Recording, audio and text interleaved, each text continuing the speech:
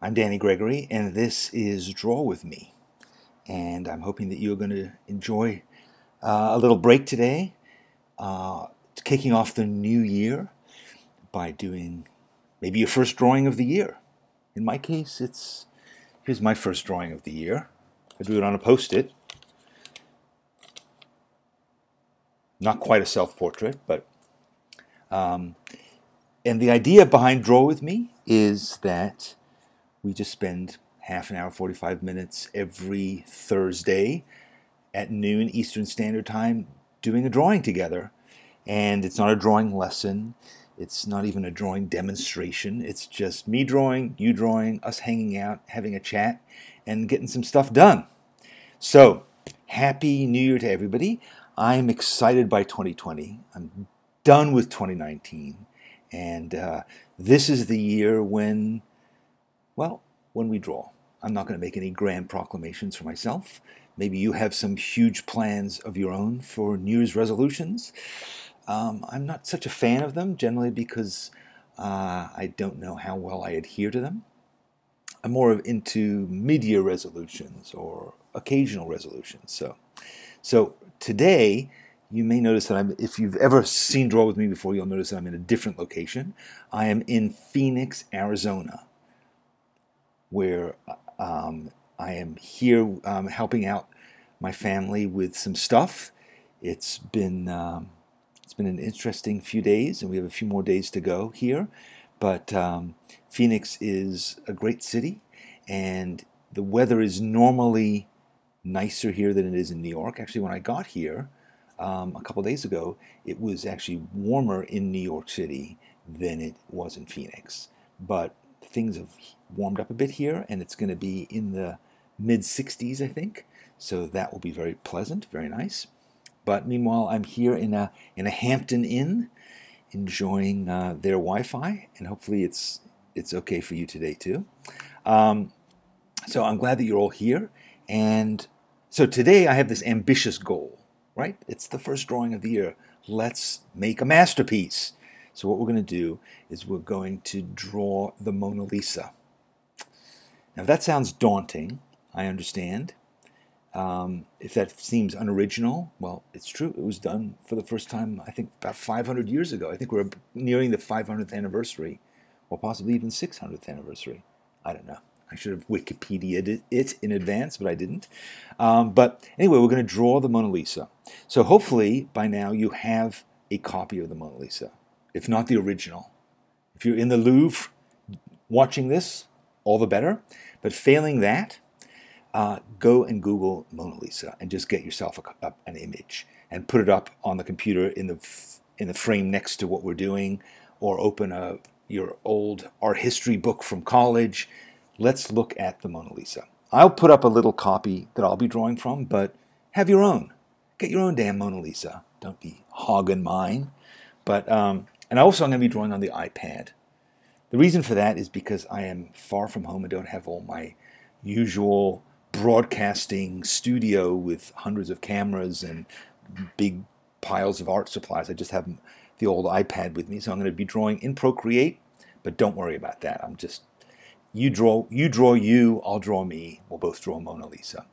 So get out a pen if you want to, some markers, some watercolors, however it is, some oil paints, perhaps some prepared wooden panels that your team has made for you, like I'm sure Leonardo had.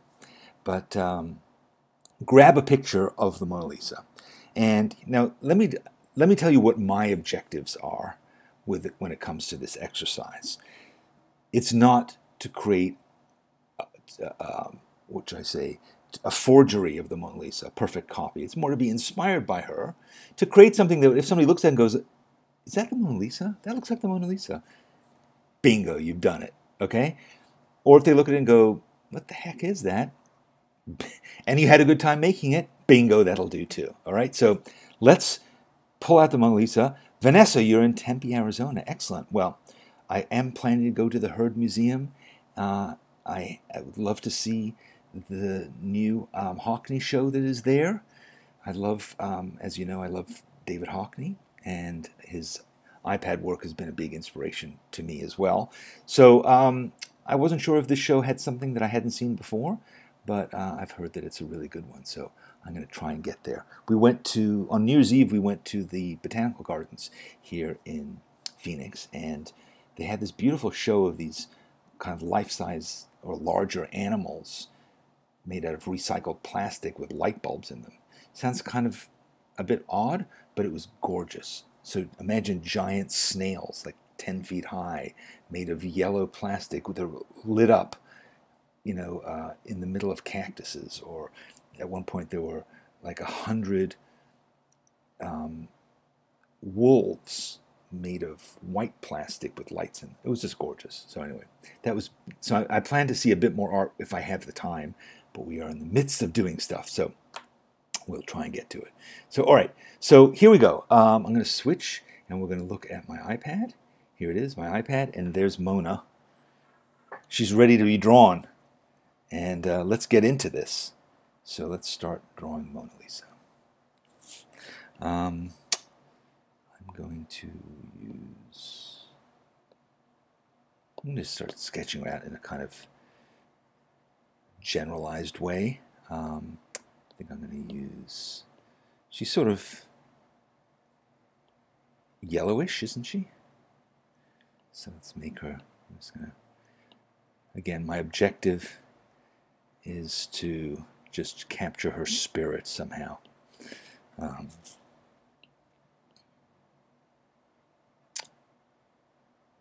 you ever seen the Mona Lisa in person? I have. I think the first time I saw her was when I was about 16, and I was struck by how small she was. This is a painting that is, I would say arguably the most famous painting in history, right? But when you go and see it, it's really kind of not that impressive. It's small. It's small. It's behind a kind of bulletproof piece of glass, and it's, you have to kind of get close to it to see it, and when you do, it's you're fighting your way through a crowd, first of all, and it's sort of cool, but you kind of want to go to the gift store and buy a postcard of it instead. So, but it is certainly a famous image, and so it's also an image that has been messed with a lot, right? So many artists have done their own interpretations of the Mona Lisa, so why shouldn't we? I'm sure Leonardo wouldn't mind. But yeah, it's, maybe you remember the cover of National Lampoon where they did Mona Gorilla. I remember that from when I was in high school. So yeah, so she is really an iconic image, no question about that. And I think, a lot of times we get, the thing we think about the Mona Lisa is the smile, right? That enigmatic smile, they always refer to it as enigmatic. So let's not get too overwhelmed by that, because there's a lot of other things in this image that are essential, that are the things that that identify her. So like, you could look at this right now and you probably know that this is the Mona Lisa, just even though I haven't drawn in any features. So don't feel like concerned about that yet. In fact, I think I'm probably going to leave the smile till the end. That might be the very last thing that I do, because there's a lot of other things that are interesting about this image. And that is, it's a portrait, obviously. Is it a good portrait? Does it deserve to be thought of as the greatest painting of all time? I think it's the most famous painting, probably. But is it the greatest? I don't know. There's certainly a lot of paintings that I prefer to this one. How do you feel about it? Is it even a good portrait of whoever it's a portrait of, right? There's a lot of question about who was Da Vinci actually drawing when he drew this, when he painted it, excuse me. Is it La Gioconda? That's the other name of it. So is it the wife of a prince. Is she a princess? Is it a daughter of somebody?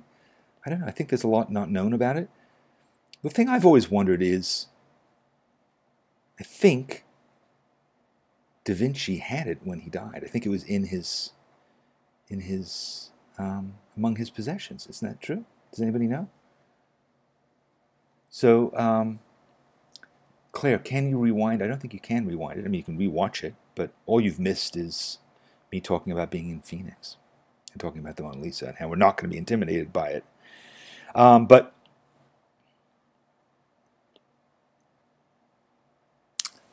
I think so. What I've always thought is if it's such a great portrait, wouldn't the person who paid him to do it have kept it? Like, why did it end up in the Louvre of all places?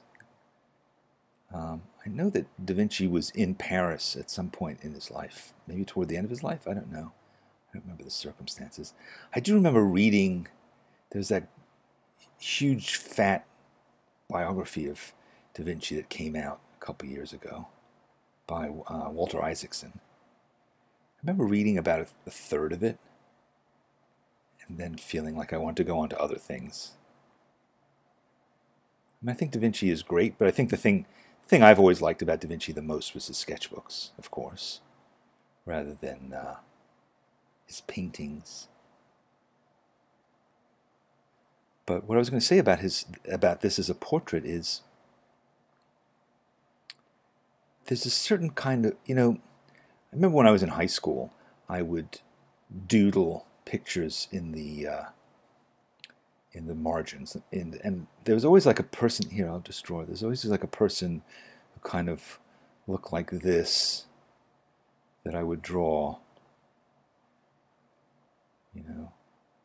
That was sort of like my guy, or there might be a guy in profile that I would draw that was kind of like this.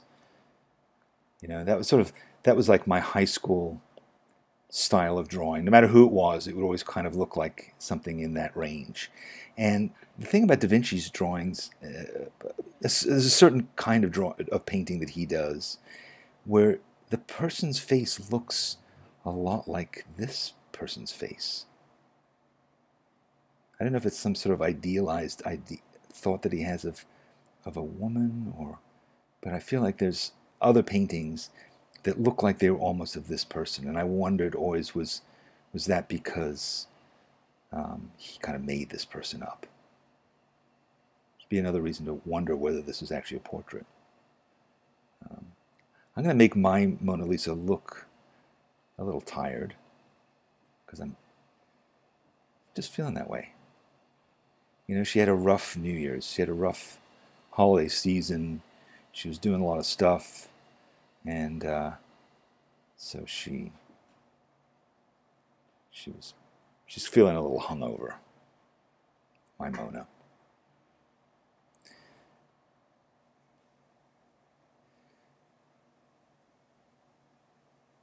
Yes. Okay. So London Jean has confirmed that that this painting did belong to Da Vinci. So again, making me wonder: did he just make it up? Was it just like an idealized woman in his mind, or was it just an exercise, maybe, or just an image that he had in his mind that he liked the idea of, as opposed to being a painting that he did for a customer?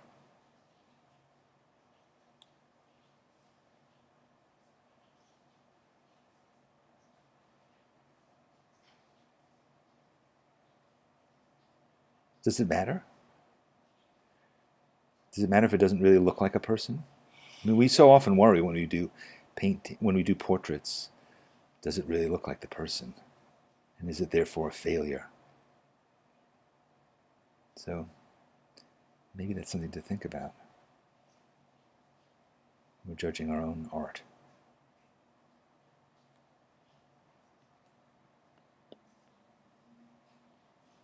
And what are the really important things about doing this as a portrait? Is it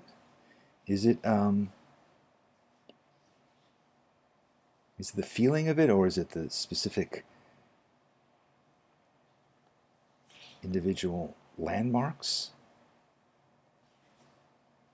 Or can we use it as almost a theme, like a jazz musician would? If a jazz musician so often will begin with a popular song, a song that everybody knows, but then they'll vary it. They'll vary it and express themselves through it. So they use this theme as a way to tell their own story. And could we do that? Can we just maybe use the Mona Lisa to talk about how we feel rather than how Da Vinci felt? Or just to play around. Just to play around this first or second day of the year with our Christmas presents. What did you get for Christmas? Did you get any art supplies? Were you looking for a project? Maybe the Mona Lisa is your project. I mean, it could be an interesting thing to take the Mona Lisa and to draw her over and over again. And each time we do, to say, almost like a self-portrait in Mona Lisa.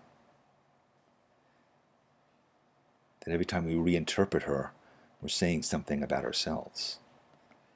My Mona's looking a little portly. Like she had too many snacks over the holidays. Ate a bit too much candy. Whoops.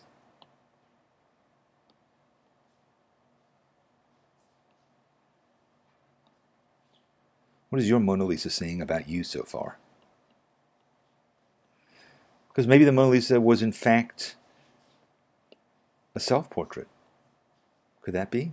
That Da Vinci was actually, I don't know if he was drawing himself in drag, but, we don't really have, I think we don't really have any self-portraits that he made. So, Neshka is apparently not good at drawing portraits. Well, who is? People who draw a lot of portraits. So, keep going, Neshka. It doesn't really, and don't think of it as a portrait. Just think of it as, imagine say you're good at drawing cars. Imagine that Mona Lisa is just a car that you're drawing. Don't get hung up on that. And also, let's think about, maybe the Mona Lisa is actually a landscape.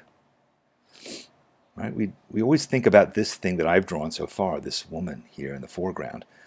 But maybe what we should be focusing on more is the background. Because look at this background, it's pretty cool. Right? Look back here.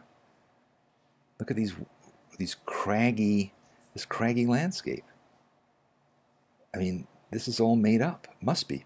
I mean, look, on this side,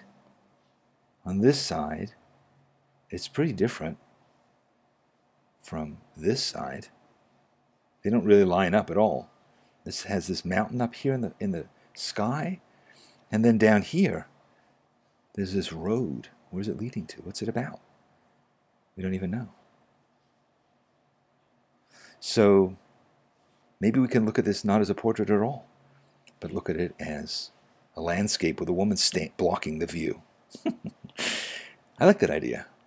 The Mona Lisa blocking a beautiful view of the mountains. That's the way I'm going to approach it. Hey lady, get out of the way. Maybe I need to do a whole version of this that is like Photoshop her out of the way.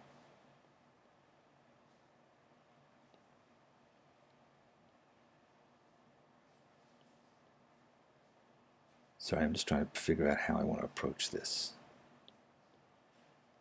I'm going to overlay it, multiply it.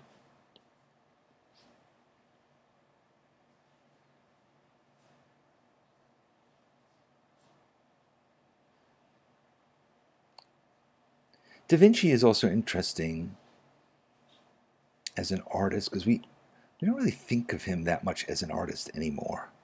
I feel like we think of him as this like incredible sort of multivariable genius who seemed to be good at everything. And he was like this creative guy who wealthy, powerful people brought in to solve all kinds of problems.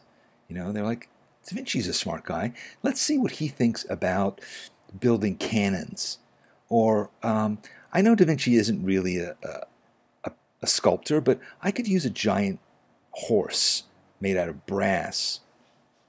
I mean, or bronze, is it? Yeah, bronze. One of the things I think about Da Vinci that was heartbreaking was he did make this giant bronze horse. And I don't really remember that clearly because I'm getting old, but I seem to remember that he made this horse for somebody or other, and then that person, in the middle of him making the horse sculpture, said, you know what, actually I need this bronze to make some cannons. Could you melt it down and make me a bunch of cannons out of it? And that's what he ended up having to do. So there's sort of drawings and sketches of this horse, but the actual thing is long gone because, you know, the limited resources. This metal was like way too important to be wasting on art. Such is life, the life of the artist. So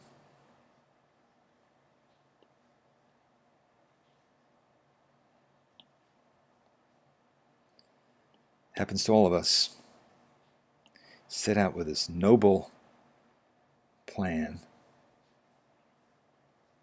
Now Bonnie says she sucks at faces, which is kind of a strange thing to say anyway. But again, leave out the face. Draw the rest. So what? See if you can make it look like the Mona Lisa without ever drawing the face in there. What would that be like? Can you do it? Try it.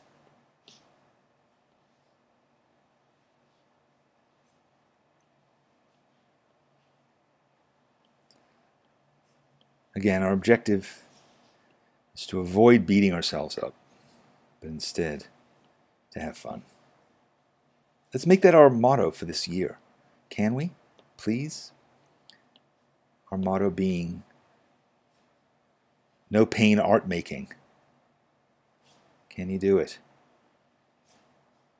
Can you encourage yourself and not say you suck at anything, but just say you need to work harder at it? I need to do more. I need to practice drawing faces more. So here's what I'm going to do. You can say to yourself, here's what I'm going to do. I'm going to, every day, while I'm eating my lunch, I'm going to Google the word face. And whatever face comes up, I'm going to do a 10-minute drawing of that face in a sketchbook. Then I'm going to put that sketchbook away until the next day. I'm going to turn the page and I'm going to draw another face. I'm going to keep doing that until I no longer suck, until I'm ready to start sucking at something else. And maybe what I'm going to suck at next is marine animals. I suck at drawing marine animals, you might say to yourself. So you start drawing, drawing hippopotamuses, or drawing salamanders. Are salamanders marine animals? No. Seals. Fish. And every day I'm going to Google fish, and whatever image pops up, any image, could be a filet of fish sandwich pops up, I'm going to draw it. And bit by bit, I'm going to improve that skill. That's all it takes. So it's not really helpful to say you aren't good at something. It's more interesting to say, I'm going to get good at something. So, Barbara Poole is drawing George Washington, which is an interesting thing to do, because maybe you say, you know what? What if you'd set out to draw George Washington? Maybe you'd end up with the Mona Lisa. Could be cool.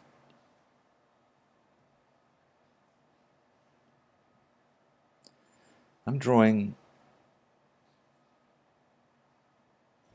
something who looks vaguely like the Mona Lisa. So looks vaguely like, I don't know, like a sort of a large man in a dress.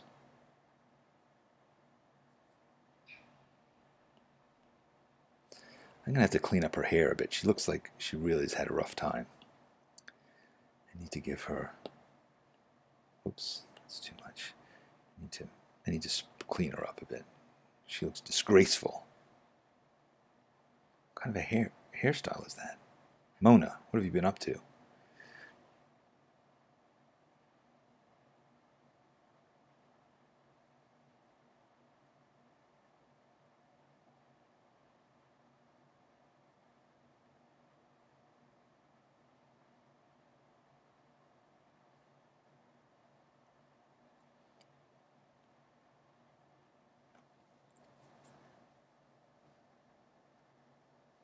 Deb says she drew her hand every day.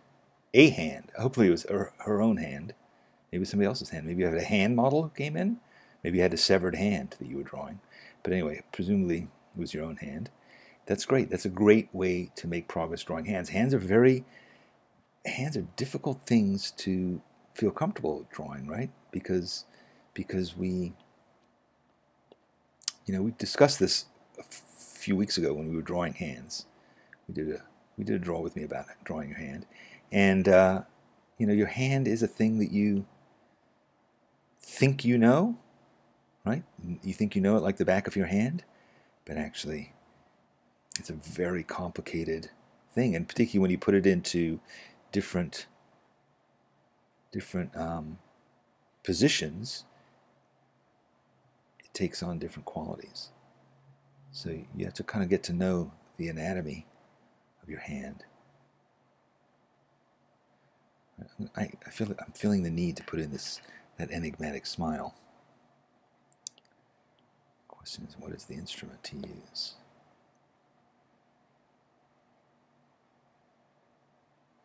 There's been a lot of study of what is the deal with this smile? And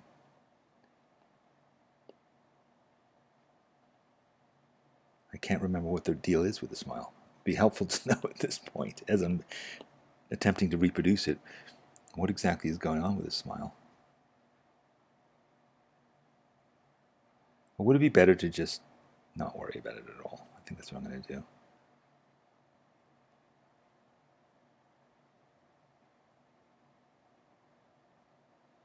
Distract myself by drawing the eye.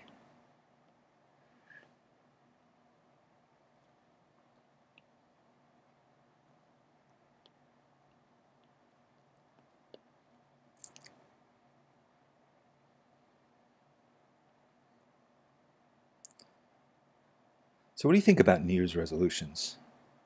Have you made any art resolutions? What does that amount to? Having an art resolution.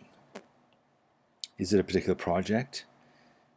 Or is it something more sort of general, like I must make more art?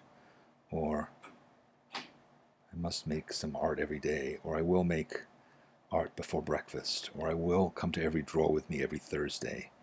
I will do more and more things to make myself feel better about my creativity. Could be any of those things. I think the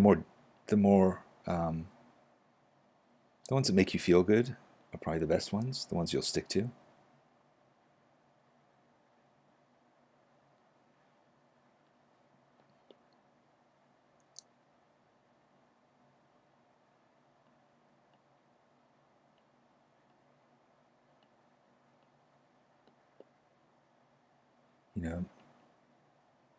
Just a kind of more generalized resolution.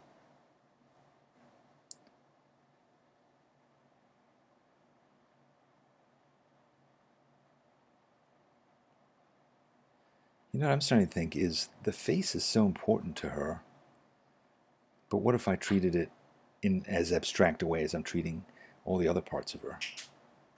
Bit of a cop-out, but that's my cop-out for the day. That's my New Year's resolution, is to make more cop-outs.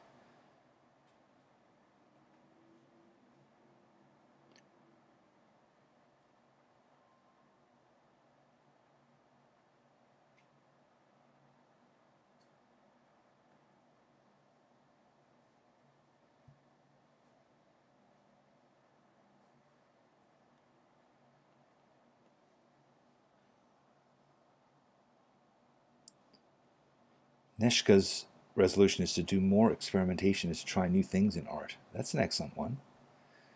That's good. You know, we can get into a habit of just doing the things that we do well, or doing the things that that we're familiar with, or using the materials that we have at hand. And it is a good idea to say, I'm going to start branching out. I'm going to try new things. I'm going to take risks. I'm going to finally take a course at Sketchbook School. There's a good resolution.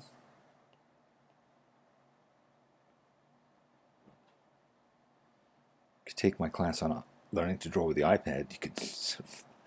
I'm not sure that this particular example is going to inspire you, but you know, starting to draw on the iPad is a good resolution. I think it's a fun and endless thing to learn about. There's so many tools. There's so many different kind of aspects to it that you can learn about.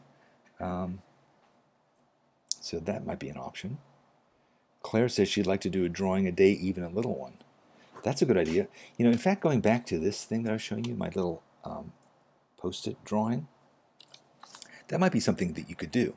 Is you could say to yourself, I'm going to draw, at the very minimum, I'm going to draw on a post-it every day. And stick it up on the wall in a place that will remind you to do it. You know, and then there will come days where you go, you know what, drawing on a post-it wasn't enough. I need to do more. I need to do other things. And so that will springboard you into bigger projects, which is cool. So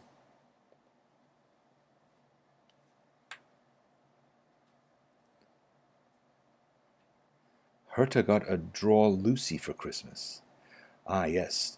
A camera lucida, or camera lucida, which is basically like a little prism that you look through that's on a stick, and whatever's in front of you, kind of a vague image of it you see it on the page in front of you. It's almost like tracing from reality. I have one of those. I've played around with it. I was inspired by David Hockney's experiments with it to try it out.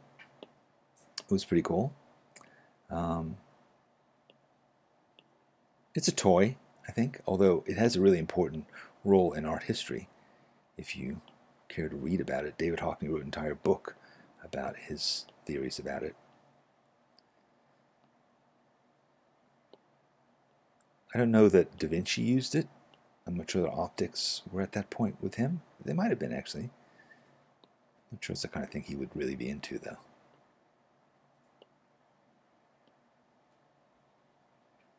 I'm not sure what to resolve about her, what to decide I feel about her face. I'm admittedly disappointed. But it seems like an opportunity to do something more interesting than just copying her face. So let's try that. Are you getting a good likeness of the Mona Lisa? Claire says another resolution is to finish some of the many wonderful Sketchbook School courses she has. It's interesting. We were just having a conversation about that this morning. You know, like, is it okay to sign up for a course and then not complete it? You know, I think about all the art books that I own, right? So many books on drawing, on painting. I certainly haven't read all of them cover to cover.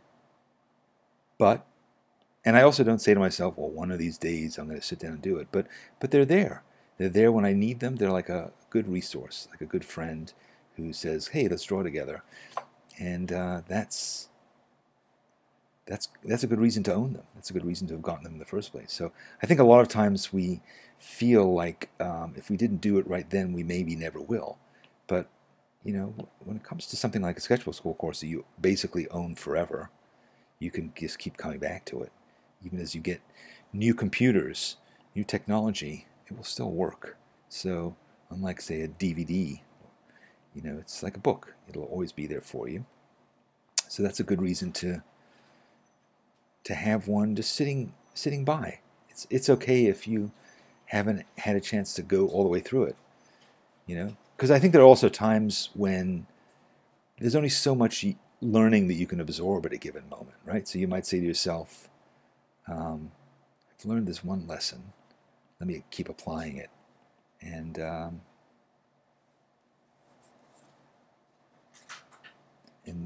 keep using it. So yes, Thistle says she got a good sketch, but she's not sure if it's the Mona Lisa.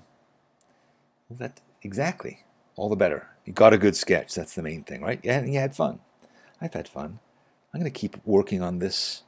I think maybe I'll share it with you at some point in the future. My portly Mona.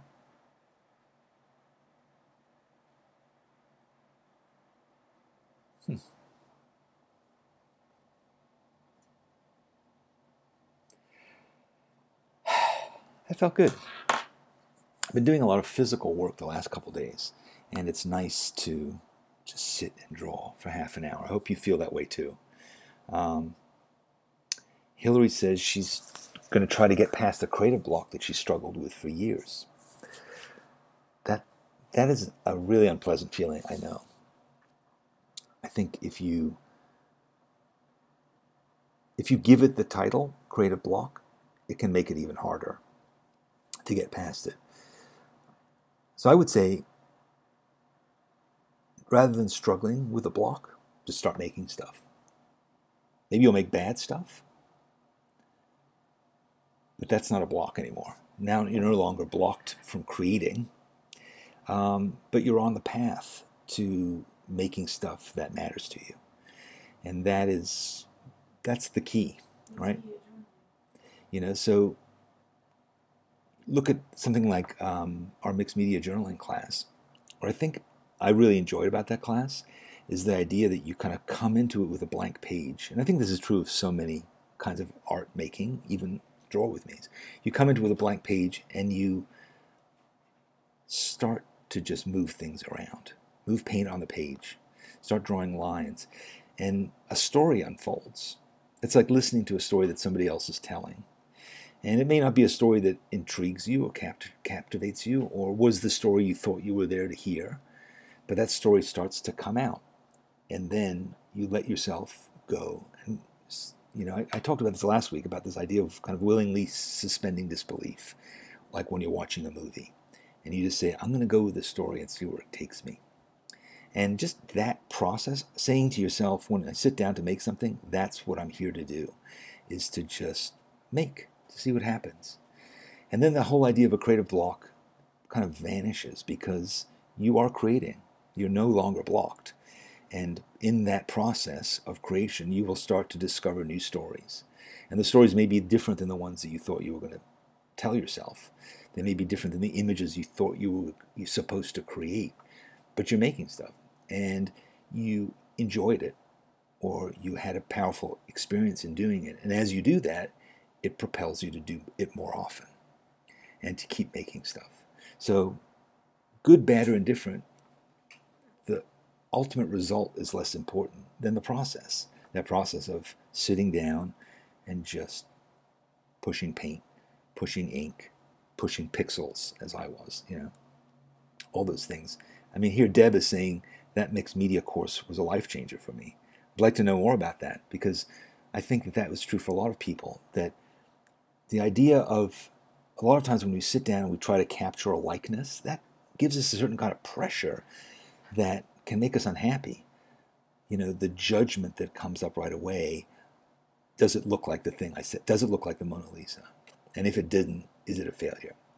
But when you're dealing in abstraction, a lot of times that can just be pure creation, because you don't know what it was supposed to look like. You don't know where it's going to lead you.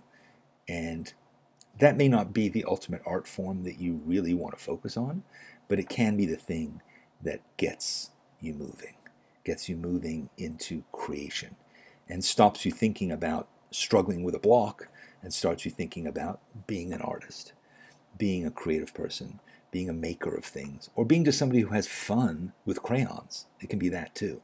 Again, think about your 6-year-old self and how you could just sit down at a table with a box of crayons and some paper and just start making things? And can you approach creativity that same way? Stissel says, letting go of one's expectations of one's work is probably the hardest thing, but one's most important thing to do. That's exactly what I was trying to get at.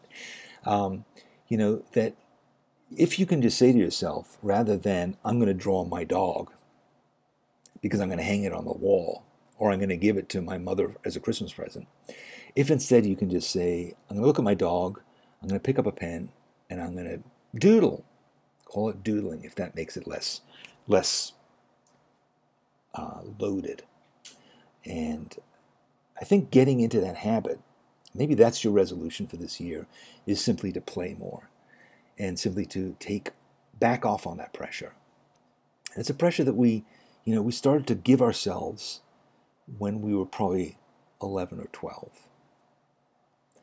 That's really when it began. We transitioned from art being a play to art being something that would identify us. We're the kid who draws well. Or, hey, look, I drew Superman.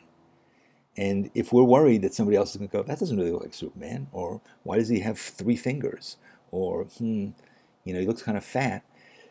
If we worry about that, then we back off and we say, I'm not going to do it as much. So that judgment derails us. It doesn't make us better. It just derails us. There is a kind of judgment that does make you better, and that's the judgment that says, let me judge my experience, and then let me start to set goals. Now that I'm in the flow, and I'm feeling confident, and my lines are feeling strong, and I'm starting to get results that gave me pleasure, now I'm going to start setting goals for myself. And those goals can be incremental. They can also not be goals that are about the result. They can also be about the process. So my goal is to draw hands every day for a month. That's the goal. Not to draw them well necessarily, but to just draw them every day for a month. And you know, of course, that if you do that, at the end of the month, those hands will be more like you wanted them to be. There's no question about that. It's building muscles, and you will get there. So make those the judgments that you set. Make those the expectations, which is simply the habit and the process and the continuing to do it. So, and also, allow yourself to play. Allow yourself to experiment. Allow yourself to explore new things, new subjects, new tools. Because one of the things that happens when you play with something new is you back off on the judgment. Because you say, well, it's new. I've never done this before. So therefore, I'm allowed more latitude. Right? And so you can also say to yourself, let me draw it upside down. Let me draw something like the Mona Lisa, which, of course, I'm never going to do as well as the original. I'm not Leonardo da Vinci. That's okay. So set yourself up with challenges that you have an escape hatch. You have a note from your mom to give to the teacher inside your head that says, she's never drawn with oil sticks before, or he's never drawn an upside-down shoe before, or he's showing good progress by drawing every single day and drawing, the first picture of a person that shows up on Google. And don't say to yourself, I'm doing it every day and they all suck. I suck at faces. This is not helpful. It doesn't get you anywhere. It's not true, first of all, and also it's not productive. So instead, say, I've drawn every day. That's the goal. Give yourself a break in 2020. That's what I plan to do. And share with me what you've done. I want to see your Mona Lisas. Share them in the schoolyard if you're a member of the Sketchbook School schoolyard. Or if not, share them anywhere else on social media with #DrawWithMe. And I hope that you've had fun today. So what we did today was number 51 on the Sketchbook School prompt list. What you saying to yourself? What's prompt list? I haven't given it to you yet. That's my resolution for 2020 is to finally give you this list. I have the list. We're just trying to figure out the best way to share it with you. So within a week or two, it will be available. I know I keep saying that, but for next week, let's just pick a random number. Let me look. I'm going to pick a number for us to draw next week. So I won't necessarily tell you what that number is going to be. We'll get there. what that thing is going to be, but I have this list. So it's going to be, I think we're going to do it in order. We're going to do number 52 next week. So we do 51 this week, we're going to draw 52 next week. And I'll tell you when I announce this in the middle of next week, I'll share with you what that was. 52. I think it's going to be something fun. I think it's something you like. That will be great. So, yes, 52. Think about that. 52 weeks of the year, 52 cards. It's neither of those things, but it could be. So what will it be? We'll see. 52. That'll be a good one. I think you'll enjoy it. Hopefully you enjoyed the Mona Lisa. Hashtag draw with me. Share it with me. And I'll see you next time. Thanks for hanging out with me. This is a great way to kick off the year. And we'll do it again next week. I'll be back in New York City. I will be there with my lavish studio. I will have other art supplies. And I will have the answer to what is number 52 to present to you. I'd like to thank you for joining me. I'd like to thank the Hampton Inn for providing reliable Wi-Fi. This has been very good. I was very worried about that. And thank you to Leonardo da Vinci for this week's inspiration. Have a great week, and I'll see you next time. Thanks for joining me. Draw with me.